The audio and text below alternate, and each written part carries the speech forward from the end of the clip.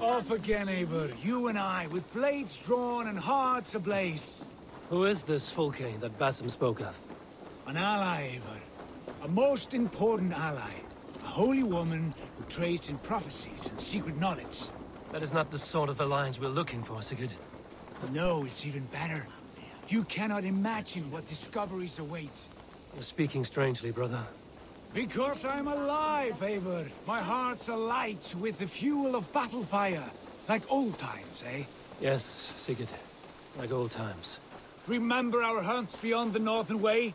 Our first big kill was a 10-point deer. We brought it down together. The arrows from our bows like darts of ice. With sharpened shin bones for skinning the beast. You on the right, me on the left. We leapt and struck. We crashed to the ground like a felled tree. Then the bloody struggle. Damn animal bit my hand. Never knew a buck could bite so hard. But I pierced its throat, spilling its life wine into the drifts. That put an end to him. Such tales you siblings tell. It's just one of 1,000, Basim.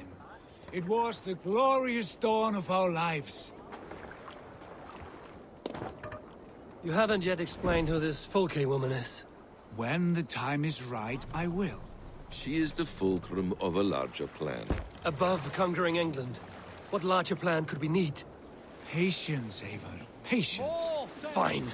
Keep your dread secrets, brother. But if this alliance fails, you would take them to your grave. This fever will break once you know the whole truth. I promise. Are you feeling all right?